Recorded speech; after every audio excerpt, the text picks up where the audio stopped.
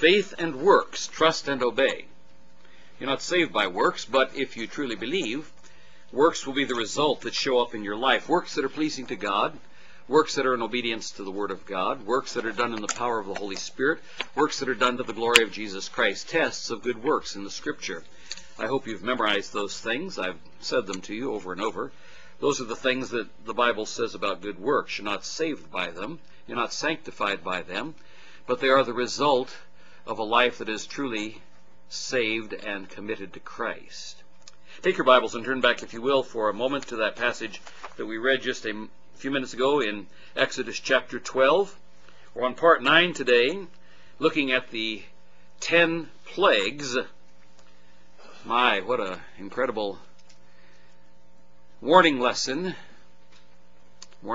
for the children of God. The things that are written in the Old Testament, the Apostle Paul tells us, were written for our edification. They're written as examples for us. They're to teach us what not to do so that we won't get into trouble now. Are you ready when the chastening hand of God comes? And it will come. We're going to talk about that today. The plagues that we've studied so far: blood, frogs, lice, flies, murrain, boils, hail, locusts, darkness, and now we're in the final plague, the death of the firstborn.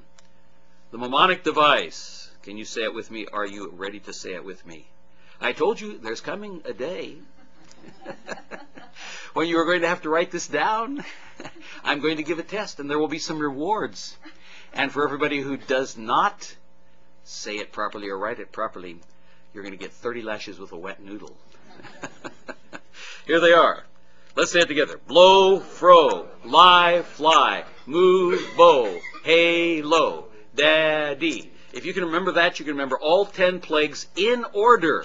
The blood, that's blow, fro, frogs, lice, lice, fly, flies. Moo, that's the cows, the cattle, murrain. Lo, locust. Da is... What was the last plague we just studied? Darkness. D-A is the first 2 letters of it, darkness. And D-E is the first 2 letters of death. Okay, you've got it. Blow, fro, lie, fly, moo, bow, hey, low, daddy. All right, now we're in Exodus chapter 12. We've already laid the foundation for the doctrine of judgmental blindness. That's what we're covering right now, which is very well, exemplified for us in these final 2 plagues. Judgmental blindness, which is the key to the final 2 plagues, the plague of darkness and the plague of the death of the firstborn. That's currently, as we've seen, the reason that the Jews are not able to, right now, see the truth when it is so plain in Scripture, which points to Christ. Their hearts have been blinded until the fullness of the Gentiles be come in. And we began that study of judgmental blindness with a detailed overview of Romans chapter 11 that tells us that even though they are now in blindness, God has not cast them away. And I'm not going to read that entire passage again. It's a long passage. Romans chapter 11 deals with that entire subject. And in fact, it covers 8 different doctrines that tie into the Passover. Very important doctrines in Scripture. But we'll not cover all of those again, though I may list them for you in a moment. We had the question raised for us last week in Romans chapter 11, verse 11, when Paul says, I say then, have they stumbled that they should fall? And that particular question caused us to look at God's purpose in 3 key areas. The purpose for the judgmental blindness that came upon Israel. The Bible tells us, even the wrath of men shall praise thee, the remainder of wrath shalt thou restrain. So even when we see bad things happening in the world, even when we see God's judgment in the world, it is designed for a purpose, and it is always, Romans 8:28, and we know that all things work together for good to them that love God, to them were the called according to His purpose. So even when we look at the chaos of the world around us, and we certainly are living in a world filled with chaos today, with wickedness, with sin of every kind, with terrorism, with incompetency, with graft and embezzlement, and slimy nations working against slimy nations, we live in a world of wickedness. The Bible says, even the wrath of men shall praise thee, the remainder of wrath shalt thou restrain. God does that. He puts it together in a way that we cannot comprehend. He is infinite. We are finite. Our mind cannot grasp, cannot get around what God is doing in the world, but we know that He has promised the end result. That's what we're moving toward. We're in the last days, folks. It should give you encouragement as you see this, because you see it prophesied in Scripture. But we saw the three purposes that God gave to us in Romans chapter 11. The purpose for why this judgmental blindness has come. Number one, there was a purpose in the fall of national Israel. There was a purpose in it. We'll see it in a moment. Number two, his purpose in their failure to remember the true meaning of Passover, which is what we are studying. Number three, his purpose in Israel's failure to understand and apply the teaching nature of the law, that salvation is not through the law. You cannot get saved by keeping the law. There are too many people that think, oh, the reason God gave us the Ten Commandments is that so we'll have an outline of what we have to do to be saved. No, God gave you the Ten Commandments to show you that you are lost. There is no way that any man, woman, boy, or girl can keep all of the law. Certainly not all the rest of the law, but not even the Ten Commandments. Book of Exodus, we have all kinds of stuff about the law. Book of Deuteronomy, we have all kinds of stuff about the law. The book of Leviticus is technical details of the law. No one in this room, or listening over the internet, or listening later on a CD, no one has ever kept the law perfectly except Jesus Christ. You cannot keep the law. God gave the law to show us. He is a God of holiness. And there is none that doeth good, no, not one. They have altogether gone out of the way. They are altogether become unprofitable. There is none that doeth good, no, not one. The law was to show us God's holy standard and that we do not match up. You will fail every time. If you try to get saved by the law, you will fail. If you try to sanctify yourself by the law, you will fail. And that should drive you to Christ. That's what Paul says in Galatians. The law was a schoolmaster to bring us to Christ. Only Jesus can save you. You cannot save yourself. There is no way that the law-keeping will save you. And so that's why we find God's sending judgmental blindness was his purpose in Israel's failure to understand and apply the teaching nature of the law, that salvation is not through the law, but only condemnation comes through the law. That purpose is stated in the second half of verse 11. I say then, have they stumbled that they should fall? God forbid. But rather through their fall. Now here's God's purpose in allowing it to happen. Through their fall, salvation is come unto the Gentiles. Dear people, that's us. If Israel had seen it straight from the beginning, we wouldn't be here today. We'd be out in pagan darkness somewhere. You see, that's the grace of God. The wrath of men shall praise thee, the remainder of wrath shalt thou restrain.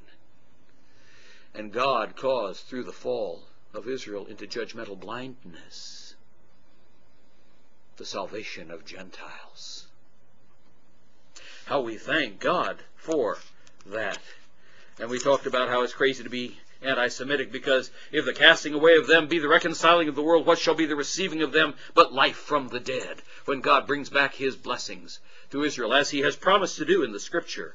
What blessing lies ahead? And you think of the millennial blessings that are described all over the Old Testament and described in detail in the book of Revelation, when Jesus reigns here on the earth. And he will. The Scripture guarantees it. What blessings will there be for us then? Well, we finished laying the foundation for the final plague by seeing how Paul brought us full circle to the ultimate meaning and application of Passover, the final plague of death of the firstborn when God delivered Israel from Egypt. He ties in 8 key doctrines. These are the things that are covered in Romans 11. We're not going to look at them all over again, but I'll just list them. Number 1, the remnant principle. Number 2, judgmental blindness, which is what we're looking at right now. Number 3, chastening and loss of rewards. Number 4, eternal security. Number 5, restoration of blessing for repentance. You can't get God's blessing unless you repent of your sins. We talked about that just a moment ago. The guaranteed future in the land of promise for national Israel, the permanent nature of the covenants of God, and the spiritual gifts and the grace of God. And we concluded that Romans chapter 11, verses 16 through 36, provides the interconnection for all 8 of those doctrines as they relate to Passover. We also saw that the temporary judgmental blindness of Israel is detailed in 2 Corinthians chapters 3 and 4. And I had just read through those briefly last week. I'm going to read them again just so you have the background for where we're going today. 2 Corinthians chapter 3, beginning in verse 7. But if the ministration of death written and engraven in stones was glorious, so that the children of Israel could not steadfastly behold the face of Moses for the glory of his countenance. Now remember, that's at the giving of the law. Israel has just crossed the Red Sea. They've gone to Mount Sinai. And Paul is referring back to the point where Moses receives the law, the Ten Commandments, from God at Mount Sinai. If the children of Israel could not steadfastly behold the face of Moses for the glory of his countenance, which glory was to be done away. Did you get it? There's so many even evangelical churches today who are trying to put you back under the law. The law is given as a rebuke to our wickedness, not as a means of salvation. We have the Ten Commandments posted on the corner of the school building, corner of Haddon Avenue, Cuthbert Boulevard. We don't put it there so that people can get saved by looking at those and think, oh, I'll keep the law and I'll get saved. It's there to show them they cannot keep the law. They've taken it out of the public schools, and now what do we have? A bunch of illiterates who don't know anything about the law of God, which stands as judgment over them, and to which they will someday fall. The law of God is to be done away.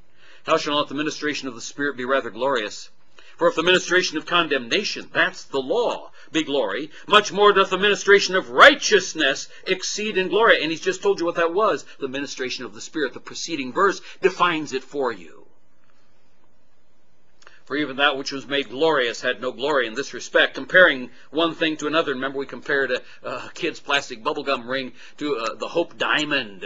One looks very glorious to the kid, but when you lay it next to the Hope Diamond, oh, the glory of the first one is nothing. How much more the glorious ministration of the Spirit of God. For if that which is done away was glorious, much more that which remaineth is glorious. Seeing then that we have such a hope, we use great plainness of speech. Paul says, not pulling any punches here. Get over it if you've got a hang up on that. And not as Moses, which put a veil over his face, that the children of Israel could not steadfastly look to the end of that which is abolished. Doesn't mean we can live lawless lives. Paul is not telling them to be libertines. He's not telling them to live like they want to live. He's telling them, instead of living in the flesh trying to keep the law, live in the power of the Spirit. Walk in the Spirit, not in the flesh. When you try to keep the law in the flesh, it'll only wear you out. But as you are transformed into the image of Christ day by day, the working of the Holy Spirit of God in your heart to transform you, to change your mind. Romans chapter 12, verses 1 and 2. I beseech you therefore, brethren, by the mercies of God, that you present your bodies a living sacrifice, holy, acceptable unto God, which is your reasonable service. And be not conformed to this world, but be ye transformed, metamorphosized, by the renewing of your mind, that ye may prove what is that good and acceptable and perfect will of God. You want to be in the will of God? Let the Spirit of God transform your mind. Paul is contrasting the law with the ministration of the Spirit of God here in 2 Corinthians chapter 3. The judgmental blindness is also stated in verses 14 through 16. But their minds were blinded, for until this day remaineth the same veil untaken away in the reading of the Old Testament, which veil is done away in Christ. They don't understand that the law was given to drive them to Jesus. The law was given to show them that they are wicked sinners. The law was given so that they would understand they cannot stand before a holy God. The veil was there, but it's taken away in Christ. But even unto this day when Moses is read, Moses, that's the Pentateuch. That's the first 5 books of the Old Testament. Genesis, Exodus, Leviticus, Numbers, Deuteronomy. Those are called the books of Moses. When Moses is read, the veil is upon their heart. They can't see through it. Nevertheless, when it, that is their heart, shall turn to the Lord, the veil shall be taken away. Christ removes the veil, because he shows them that salvation is not by works. Salvation is by the grace of God through faith in him alone. He paid for their sins. That's the point of the cross. If you can work your way to heaven, the cross is unnecessary. But the cross is absolutely necessary. You cannot be saved without the blood of the Lamb. You see, we're back to Passover. That's how all of this ties together. That's why we're looking at Passover, why we spent so many weeks on it. When I see the blood, I will pass over you. Do you have the blood on the doorposts of your heart? Are you feasting on the Lamb of God who takes away the sin of the world? Oh, dear beloved ones, there may be someone here who is still in blindness and still in the plague of darkness. And you don't realize that there is light in the dwellings of Israel. You're not feasting on the Lamb. The blood's not over the doorposts. And the angel of death is coming. Are you ready? I weep when I think of it. I think of the people, and I can remember specific ones in the past with whom I've shared the gospel and have scorned and laughed at me. I pray that God will at some point have changed their hearts.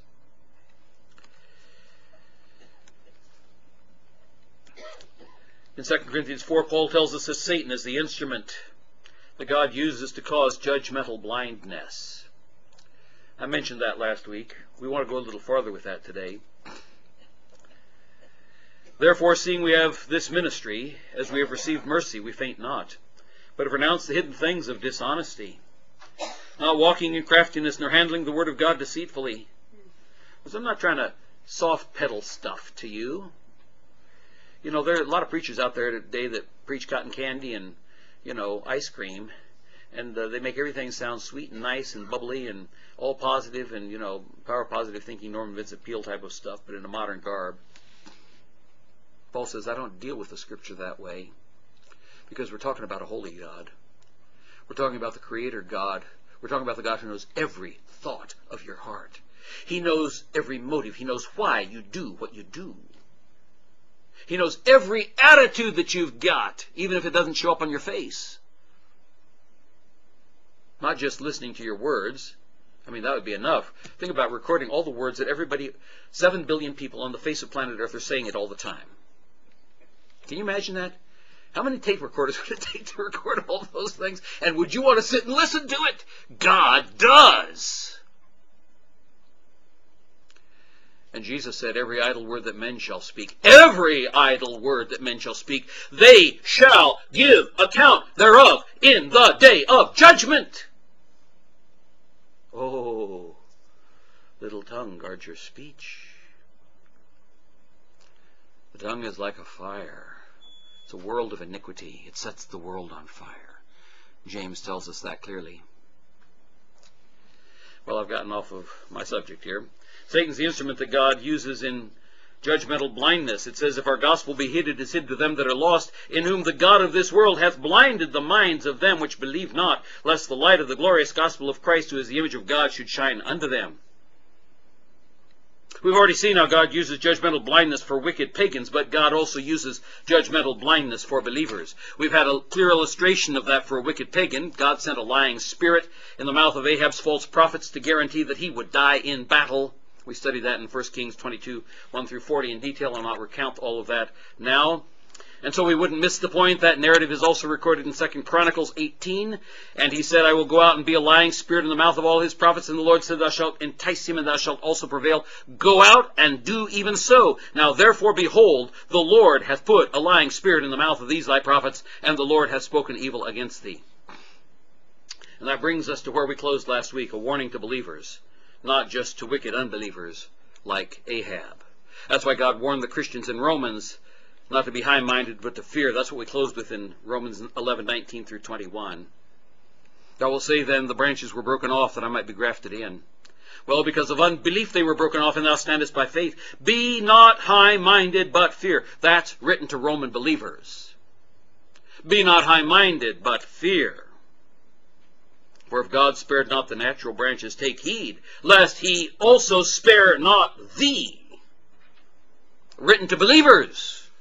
Don't get so wrapped up in a proud one-sided view of eternal security, which is indeed true, that you forget the doctrine of the chastening hand of God. And here, as we close, is where grace is found.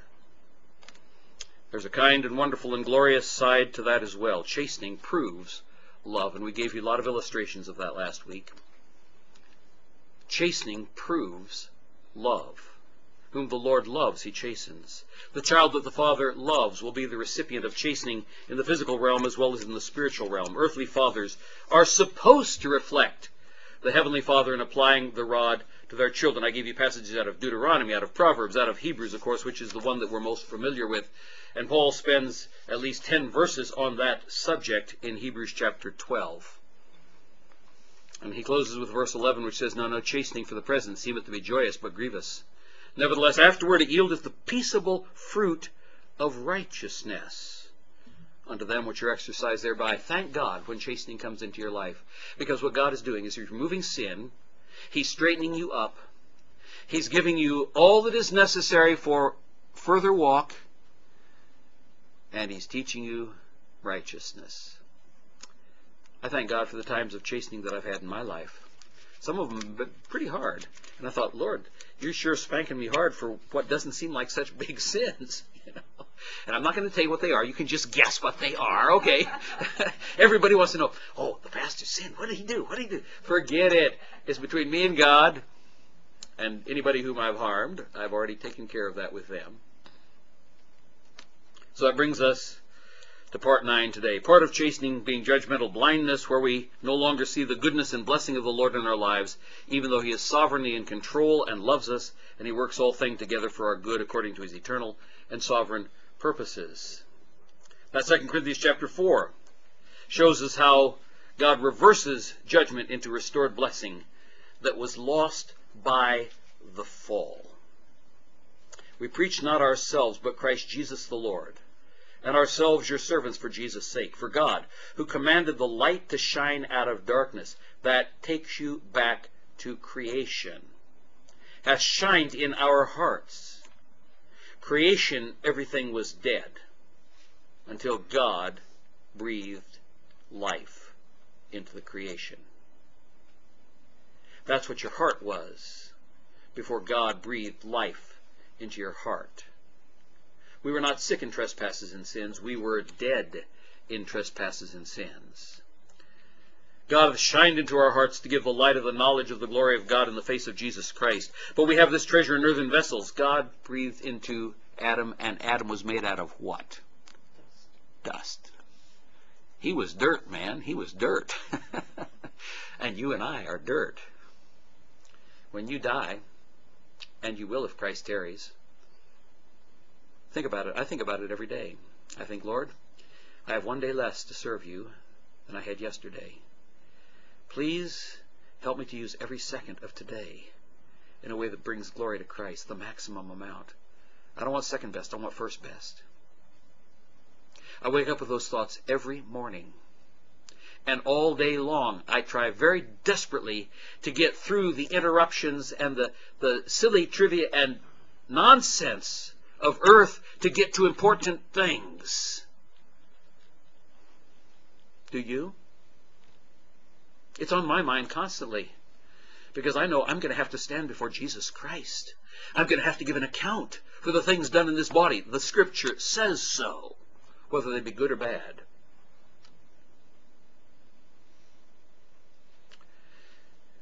How do you face your morning each morning? Do you gripe and complain about it?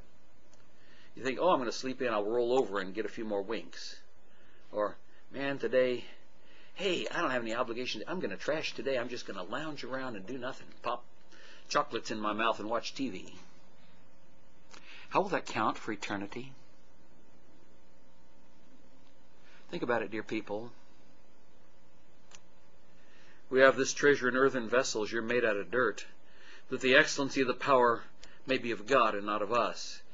He wants to work in you and through you for the glory of Jesus.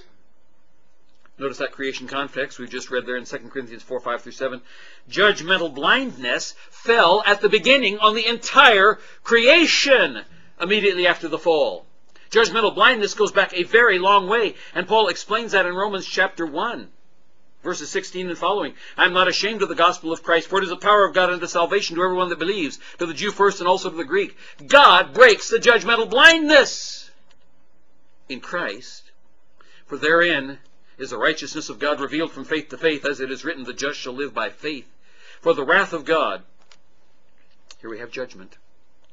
Where is it found? Where was it first found? The wrath of God is revealed from heaven against all ungodliness and unrighteousness of men who hold the truth in unrighteousness. The word hold there means to suppress. It's a wrestling term. To grab and hold somebody down. There are people who do that with the truth. Because that which may be known of God is manifest in them. That's their consciences. He deals with that in Romans 2. For God has showed it unto them.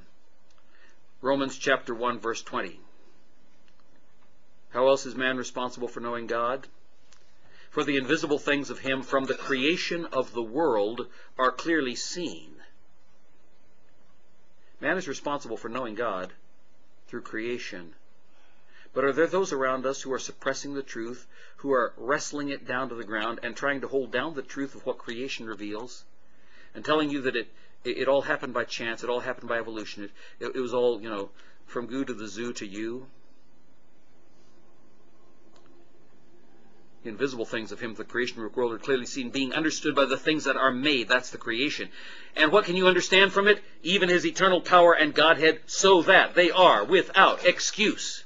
Because that, now listen to this carefully, this brings us to today. Because that when they knew God, they glorified him not as God, neither were thankful. Two things. Giving God glory, that's praising him for what he is. Neither were they thankful. That's praising him for what he's done. Who he is and what he's done. Who he is and what he's done. Who he is and what he's done.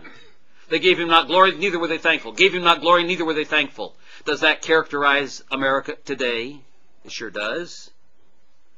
But became vain in their imaginations. Their foolish heart was darkened. Professing themselves to be wise. They have 14 PhDs. They became fools.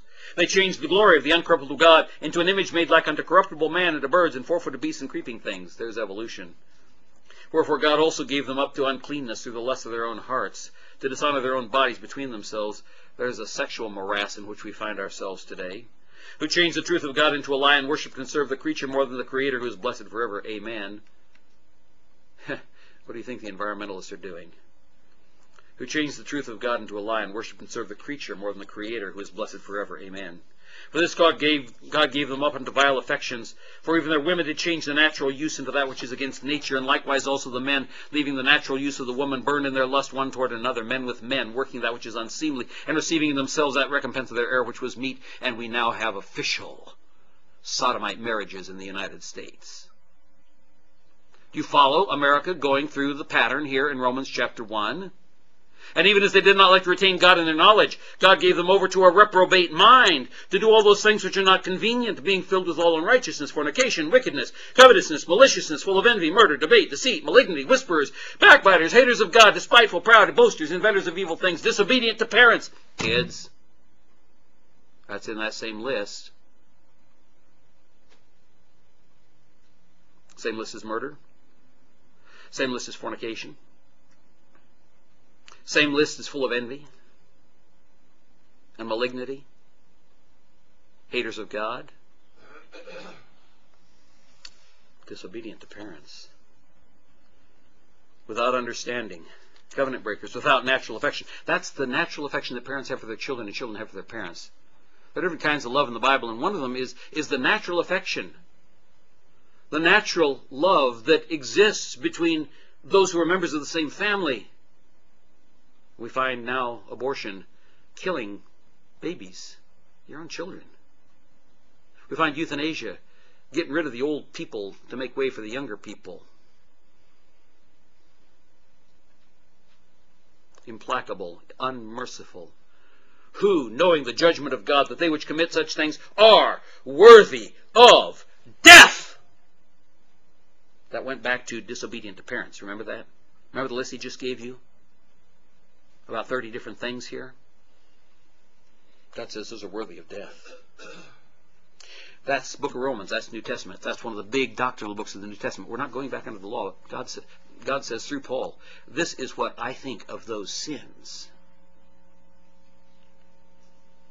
They not only do the same, but they have pleasure in them that do them.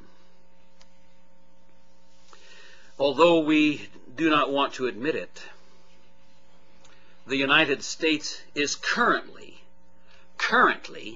living under judgmental blindness. That's our topic, judgmental blindness. The United States, right now, is currently living under judgmental blindness. God has turned our country already over to our own lusts. And that's seen in at least 4 different ways. Number 1, in the Obergefell v. Hodges Supreme Court case this past summer, God has turned us over to our own lusts. Women who've forgotten what it means to be married to a man. Men who've forgotten what it means to be married to a woman, who burn their lust one for another. That's the first sign that God has turned you over to the judgment. The judgmental blindness. Number 2, the rise of Muslim power and the terror attacks. Every morning I see on the computer, my kids gave me a tablet for Christmas, and I am struggling to learn how to use that thing. But one of the things that happens when I turn it on is the top news stories pop up. I cannot believe how many Muslim attacks are happening all over the world right now. I mean, people being murdered in Africa, 400 people being kidnapped by Muslims. What's going on over in Saudi Arabia, and what's going on over in all these other places. I mean, Burkina Faso and in the Philippines and Indonesia, and I mean, it's bizarre. Number 3, the vitriolic presidential debates. And everybody likes to listen to the guys fighting and tearing each other up. And the Democrats are saying, look how the Republicans are ripping each other up. And the Republicans are saying, look how the Democrats are ripping each other up. And Bernie Sanders is complaining about they've only given him 10 minutes out of the last 4 months of news coverage and all this kind of... he's like, people, that's not where it's at. The vitriolic presidential debates that essentially avoid all of the key moral issues that God is angry about in Romans 1 that I just read you. They ignore those 30 things. There's where the problem is. It's not whether somebody has a citizenship or was born so-and-so a place, you know.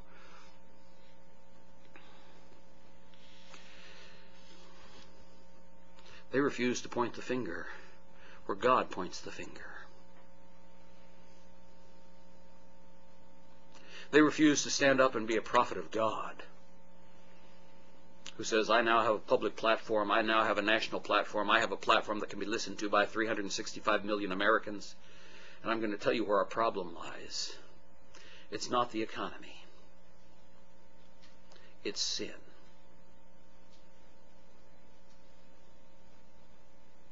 Dear people, that's a sign of God's judgmental blindness. And number 4, which is perhaps the worst.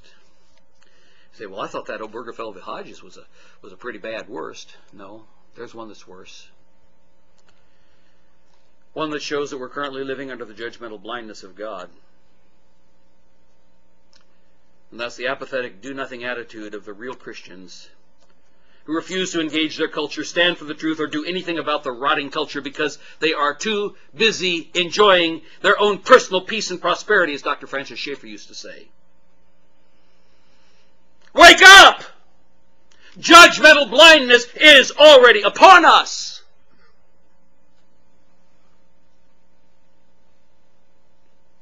It's like the taunting cry of Delilah to the sex-saturated Samson, who was, in fact, a true believer. We know that because he's listed in Hebrews chapter 11 as one of the heroes of the faith.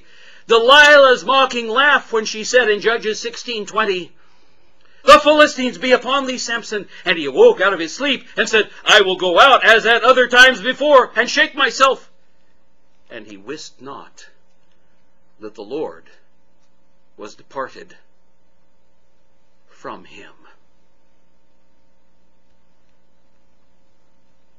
He'd gotten away with his pleasure-seeking, self-centered, sensual carnality so many times before that he failed to recognize that he would come to a point of no return.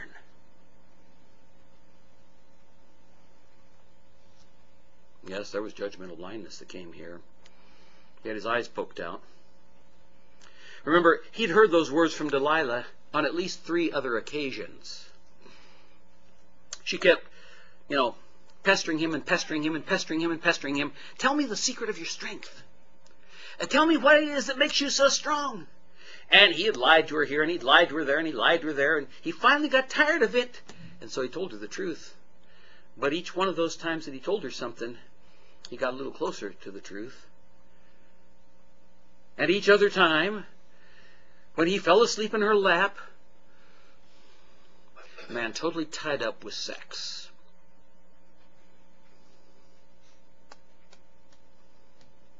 Each other time, she did what he said to see if it really would remove his strength. And there were always Philistines hiding, waiting to see if this was the day they would get him. You remember it. In verse 9, now there were men lying in wait, abiding with her in the chamber. And she said unto him, the Philistines be upon thee, Samson. And he brake the withs. He said, tie me up with these little green, like vine kind of things, and that makes me lose my strength. He brake the withs, as a thread of tow is broken when it toucheth the fire, so his strength was not known. That was back in verse 9. We get a few verses later, verse 12. Delilah therefore took new ropes and bound him with them. Because he had said to her, if I get tied with brand new ropes that have never been used for anything else, if I get tied with really brand new ropes, man, that'll take it all out of me. And she said unto him, the Philistines be upon thee, Samson. She had done this before. And there were liars in wait abiding in the chamber, and he brake them off his arms like a thread. See, he's playing with fire. He doesn't know it. He thinks I'm cool. I can get away with my sin. I can just keep right on being carnal. And he's listed as a hero of faith.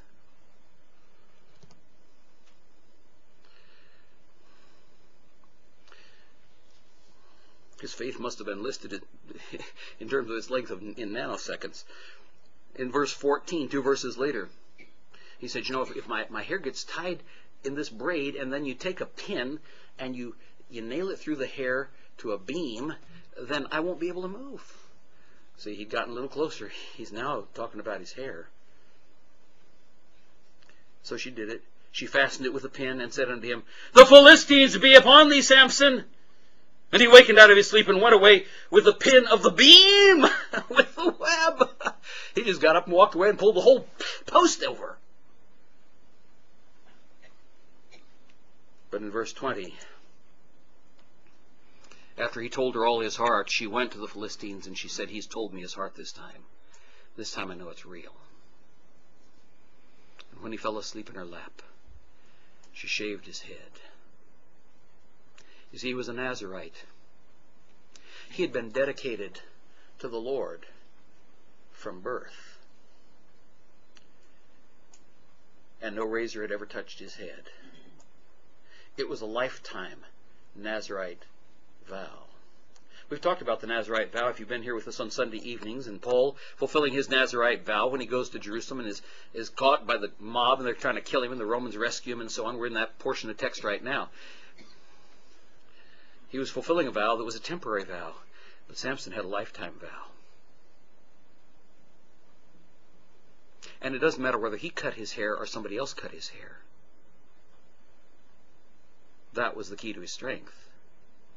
And his power was gone.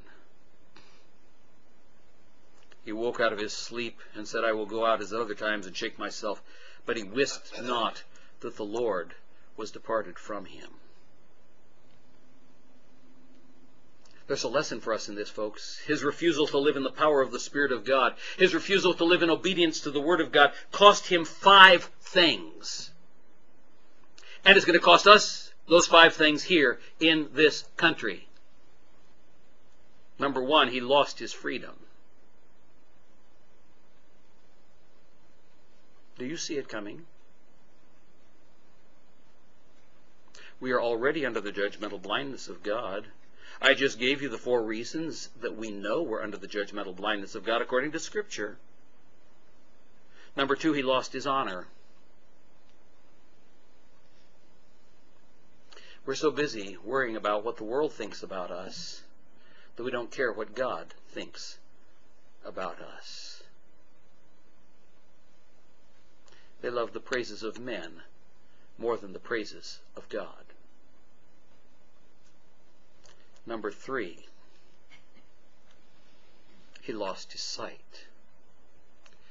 There's a visible illustration of judgmental blindness. They put out his eyes. They made him work as a slave, grinding like an ox. Number 4, he lost his position of authority as a judge of Israel. Samson was one of the judges, you know that. He lost his position of authority as a judge of Israel. He became a slave to the uncircumcised Philistines. And 5, it ultimately cost him his life. Judgmental blindness is serious. And God judges carnal believers severely, even those who are heroes of faith. The doctrine of judgmental blindness is confirmed by Paul in his 2nd letter to the Thessalonians. God sends the judgment, but God uses Satan as the instrument for causing the blindness, not only to reprobates and unbelievers, but to believers as well. Let me read you this passage in 2 Thessalonians chapter 2. Then shall that wicked be revealed, whom the Lord shall consume with the spirit of his mouth and destroy with the brightness of his coming. We're moving down to that period of time, folks. Paul's talking about the appearance of the Antichrist. Even him whose coming is after the working of Satan with all power and signs and lying wonders. Those are the 3 words that are used to speak of Christ's miracles in the Gospels. Power, signs, and wonders. Except with the Antichrist, they're called lying powers and signs and wonders. They're good imitations, but they're a lie. With all deceivableness of unrighteousness in them that perish, because they received not the love of the truth, that they might be saved. And for this cause God shall send them strong delusion. Remember what he did back with Ahab? God said to that lying spirit, yep, I'm sending you. You go. You get in the mouth of his false prophets, and you will win. You'll get him to go into battle, and I'll kill him in battle. God shall send them strong delusion, that they should believe a lie, that they all might be damned who believed not the truth, but had pleasure in unrighteousness. What have we been talking about? Judgmental blindness on the United States. We just went through it in Romans chapter 1, 30 different things. Here's the scary part. God uses Satan as an instrument of judgment against believers as well. 1 Corinthians 5, beginning at verse 1. Pull your Bible out. Look at it. How do you know that I'm reading you the Bible and not reading you the Quran? I guarantee this is not in the Quran. But you want to check it. Look at it in your Bible. And it's related to sex sins, which our culture is saturated with. It's reported commonly that there is fornication among you, and such fornication as is not so much as named among the Gentiles, that one should have his father's wife. And ye are puffed up, and have not rather mourned, that he that hath done this deed might be taken away from among you. That's what the church should have done. They should have been mourning over it. They're puffed up about it. Hey, we got Christian liberty. That he that hath done this deed might be taken away from among you. For I verily, as absent in body, but present in spirit, have judged already. People are saying, don't you judge me. Judge not, lest ye be judged. Well, the problem is they don't quote the rest of the verse. For with what judgment you judge, you shall be judged, and with what measure you meet, you should be measured to you again. Just make sure that you're judging righteous judgment. Paul judged. I have judged already, as though I were present, concerning him that hath so done this deed, in the name of our Lord Jesus Christ. I'm not doing this on my own authority. This is what Jesus says. When you are gathered together, and my spirit, with the power of our Lord Jesus Christ, you've got his exousia. You've got his authority. Not merely his dunamis, but his exousia. To deliver such an one unto Satan, for the destruction of the flesh. This is a believer who's living in sexual immorality. to deliver such an one unto Satan for the destruction of the flesh, that the spirit may be saved in the day of the Lord Jesus. He doesn't lose his salvation, but he's going to lose his life, and God is going to use the devil to be the instrument that takes him out. And when Satan is used as the instrument of God's judgment, he doesn't namby-pamby, wishy-washy around about it. He delights in it. He glees in it. He thinks of the worst ways that he could possibly torture you. He hates you because you bear the image of God. And you as a believer, you're on your way to heaven, and he can't stop that. But he can certainly do something miserable to you before you get there. Do you understand? God uses Satan as an instrument of judgment against believers. That's the scary part. He says it again. It's not the only place we find it in the New Testament. 1 Timothy chapter 1, beginning in verse 18. This charge I commit unto thee, son Timothy, according to the prophecies which went before on thee, that thou mightest by them war a good warfare, holding faith. We're in a warfare. Did you know that? Do you know that we're in war? I'm not talking about Al-Qaeda. I'm not talking about all these other Boko Haram and ISIS and all that stuff. You're in a warfare. Paul describes it in Ephesians chapter 6, for we wrestle not against flesh and blood, but against, scary, scary things. You're at a war. You may not like it, but you're at war. Most Americans didn't want to be in the Vietnam War, but they were at war. Most Americans didn't want to be in the Korean War, but they were at war. Most Americans didn't want to be in the Second World War, but they were at war. Most Americans didn't want to be in the First World War, but they were at war. Most Americans want to be involved in the Civil War, but they were at war! And you are at war. That thou mightest war a good warfare, holding faith and a good conscience, which some, having put away concerning faith, have made shipwreck. They've put away their conscience concerning faith. Now listen to verse 20. Of whom is Hymenaeus and Alexander, whom I have delivered unto Satan, that they may learn not to blaspheme.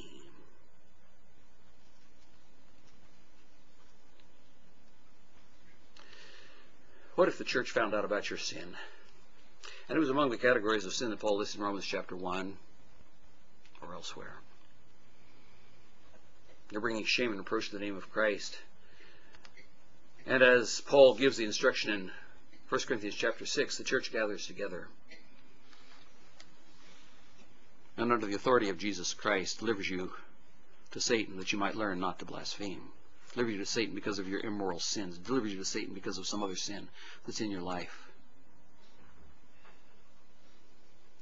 Church doesn't do it anymore. It used to be called excommunication. Church discipline. When was the last time you heard about church discipline? Churches get sued because of church discipline. Years ago there were a number of very important church discipline cases that the person coming under discipline, I can remember one back in Texas where there was a woman committing adultery with, and she was a member of a church, committing adultery with the mayor of the town. The church put her under discipline for it because people had found out about it. And she sued and she won. So now churches have to have all kinds of special little, clauses when their membership list, when people join or when they renew their memberships, that says, the church can discipline me. So most churches just don't bother. And people slide on in their sin, and churches are dying. Between 50 and 100 a day, all over the United States.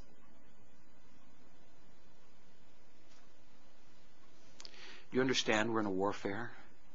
The devil is knocking off troops because the troops have refused to obey their commander. Dear people, this is serious business. We're not playing church. Whom I have delivered unto Satan, that they may learn not to blaspheme. God uses Satan as an instrument of judgment against believers as well as against wicked pagans. That's the scary part. Now, we've talked extensively in the past, and I'm going to have to close down here quickly.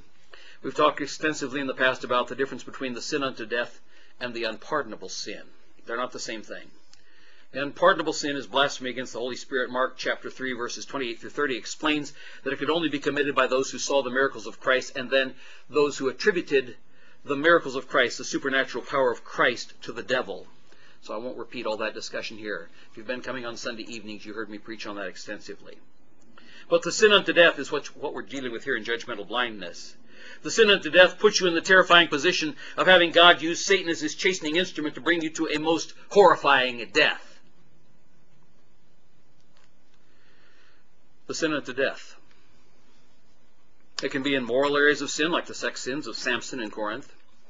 It can be in theological sins, like we see here with Alexander and Hymenaeus, who were denying that the resurrection is past. They weren't denying the resurrection of Christ. That's central to the doctrine. They're just saying it's past. Say, well, what's so bad about that? Resurrection is past. Nobody else is going to rise from the dead. We're all just going to be spirit beings. We'll be sort of like that Greek mythology stuff where you just go on from ion to ion to ion to ion, and you get higher and higher in the spirit realm. Paul delivered them unto Satan for that. It can be a combination of morals and theology, because your theology determines your morals. We can see that in both these passages that we just read. Friends, I hope that has struck in terror to your heart. Remember the setting for the first Passover? It was the darkness of judgmental blindness, a blindness that was followed by death. I have a series of questions that I've written down here. Are you in the plague of judgmental darkness sent by God himself? You can only answer it in your own heart. Have you hardened your heart to the one who declared that he himself is the light of the world? Number 3, are you walking in the flesh, lusting after the leeks and lentils of Egypt? Oh, here are the Israelites. They were out in the wilderness, and they wanted the leeks and the lentils of Egypt, and they grabbed and complained against Moses. Is your gluttonous belly your God? Is your mind saturated with sex? Are you a lazy, indolent sluggard and sloth? Is your heart filled with envy? Are you a greedy, covetous worm chained to the temporal garbage of earth? That's where the worms go, is to the garbage of earth. Are you angry and bitter, jealous and petty, manipulative and focused on trivia? Are you so proud that you refuse to admit your own sin? I just covered the 7 sins of the 7 great sins. Judgmental blindness is overtaking you as I speak. Return to the light. Confess your sins. Repent of your sins. Walk in the light by faith before the Philistines chain you in slavery. Do you not remember that the Shekinah was darkness in all the dwellings of the Egyptians, but it was light in the homes of Israel? As a believer, are you walking in the light, or are you walking in sinful darkness, just waiting for Satan to be used as an instrument of judgment against you? The angel of death passed over every house where the blood of the Lamb was over the door and the doorposts. But if people were not in the house, they weren't covered. Make sure that you're inside and that you are feasting in fellowship on the Lamb. Our gracious Heavenly Father, we thank you once again for your word and for its power. We all resist being convicted of our sins. It's natural to the human heart. We're not only sinners by action, we're sinners by nature. And so we don't like it when we hear a message where a sin is pointed out, especially if it happens to touch us in any way. We'll make excuses, we'll rationalize, we'll argue. But you've called us to repent, to confess our sins, knowing that you are faithful and just to forgive us our sins and to cleanse us from all unrighteousness. Knowing that if we walk in the light of the Shekinah, the light that was in the dwelling of Israel, if we walk in the light as he is in the light, we have fellowship one with another. And the blood, the blood of Passover, the blood of Jesus Christ, his Son, cleanses us from all sin. Father, I beg you, help us each and every one to take advantage of the cleansing blood of Jesus. we see the judgment has already come upon our country. It's not we'll be judged because of these sins. It's these sins are proof that your judgmental blindness has fallen on us already.